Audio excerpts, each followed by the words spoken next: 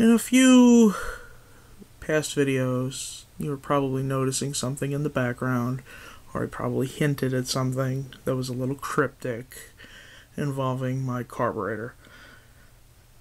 I love my Aisan to death. It's served me well over these past 6 years. It's time for a change. I know with the distributor deleted, I can go bigger. Might as well do it. This is a Weber 3838 Outlaw. It's called that because it's both throttle plates are the same size, 38 millimeters, and they're both connected, as you can see there. We will talk about this later. Just want to give a nice little overview. I picked this up on eBay for an amazing deal. It's got less than 1,000 miles on it. Now, it is a real Weber, and how you can tell that is Weber likes to stamp their name everywhere. If you buy a carburetor and it doesn't say that and it doesn't have that stamp, it's not real. It also says it also says made in Spain right here, and it says Weber right there on the accelerator pump. And this little 27, that's the size of the Venturis. They're non-adjustable, so both Venturi is 27 millimeters. So let's take this off. Oh, silly me.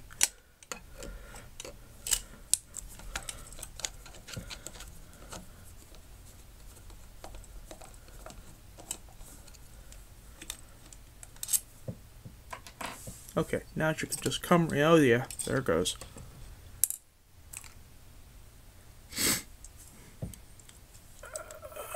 Here's the float, the needle valve. This is a filter. This is your bowl vent. I'm suffering from a cold, so let's just leave that like that. Okay. Those of you who buy Weber carburetors on eBay, first things first, take it apart and check all the parts to make sure that they match with the original factory calibrations.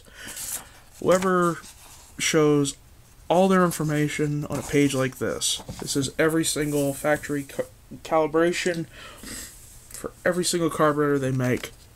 And for the 38 DGA or DGES, we have the main Venturi 27, which is correct. Auxiliary Venturi, which is correct. Main jet, which is right in there, in the bottom of the bowl. They're 145s. The emulsion tubes, which are underneath these. I'll take this off. This is reusable. You take these off, and they're right under there. They should be F50s, which they are. The air corrector jets, now that's these right here. When I pulled this off, these had 170s, and that was the lower the number gives you less air, so there's more fuel, so it makes it run richer.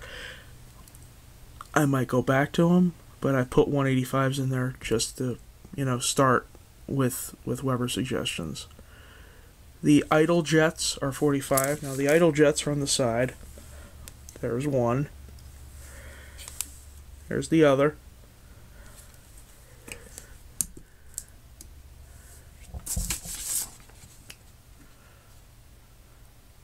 And then you have the float level for open and closed.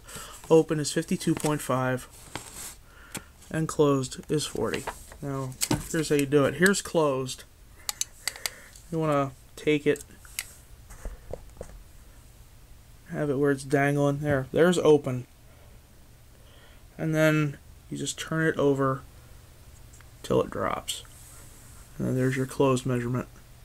You don't want to push on that. But that's basic, the basic stuff on the inside. And here's your Venturis, which are removable, but you can't change them, so there's no point in removing them. This thing here is your accelerator pump delivery valve, and it goes to this squirter. Now, if we flip this over, I don't know if you'll be able to see it, but there are two holes, one on either side of the squirter. Now, if on a 3236, there's only one hole. The other one is missing because it's a progressive. You only need one hole. For this being a synchronous carburetor, it gets both. So we're going to put that back in.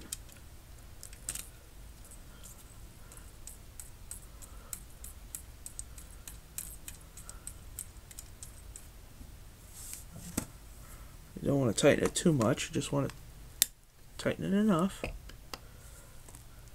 There you go. Okay, so now I'm going to put this back together. Okay, that's all back together. So we're looking at it from the front. We got the filter, there's nothing there.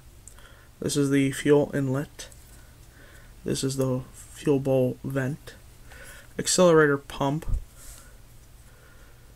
Vacuum line that's supposed to go for the distributor, which I no longer have. We'll talk about this one in a minute. Once again, I said that was an idle jet. I said there was two idle jets, so there's the other one. And here's your choke.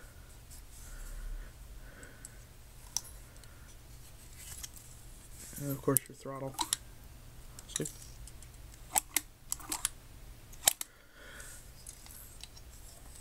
There's your idle, and then you have a choke idle, which is right there. So you can adjust your choke idle. When you adjust your choke, you have to adjust your choke idle, and then you have to adjust your regular idle. But then, if you want to adjust your fuel air mixture at idle, you got two of these damn things. You got one on either side. There's one. There's the other. Now, if this was a 3236, I only have one, and it would be sticking out at the side over here. So, this is a kit for Weber carburetors that allows you to adapt Japanese throttle cables to your car. It says in the directions if that hole is not big enough to drill it out. So it can fit a wide variety of throttle cables. Now, one thing about this carburetor is that it has set Venturis. So it has a set amount of air that can go into it. You can't, supposedly, you cannot bring more air into this. Well, that's not true. You can. And what you do is you get one of these. This is a air horn designed specifically for this carburetor and the 3236. So I'm going to put this on. And another thing we have to talk about is air filters.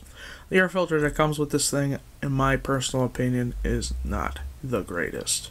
Yeah, it's a K&N, but the problem is that it goes into the side. Now, look at how much of a wall there is. So you have to have the air go in through the side of the air filter, hit this, go up, and then go up over. In my opinion, that is a poor design. What should go here is something different, where the air can go straight down, and then utilize this, and you get the full maximum capacity of this.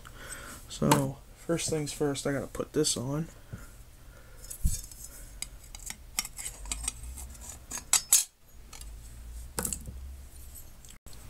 And now we have a specific way that this goes on.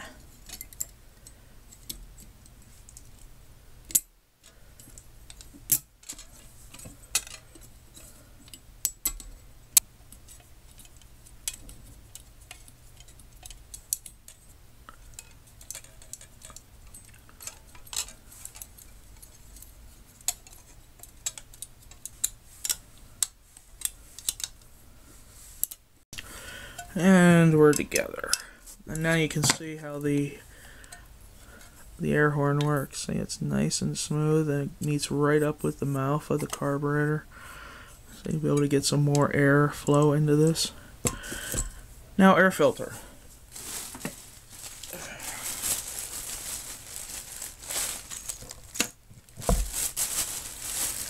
There's a company out of England called Ram Air that makes this really nice foam filter.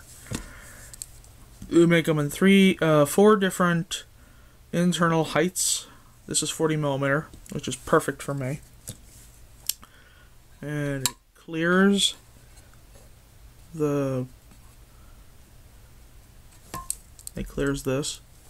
That's what I was hoping for, to find a air filter like this, where it would have air, I'd be able to have the air going straight in to the throttles and from the side and whatnot, but biggest one going right on top, and also being able to have an air gap between this and in here. So that's what it would look like on the car.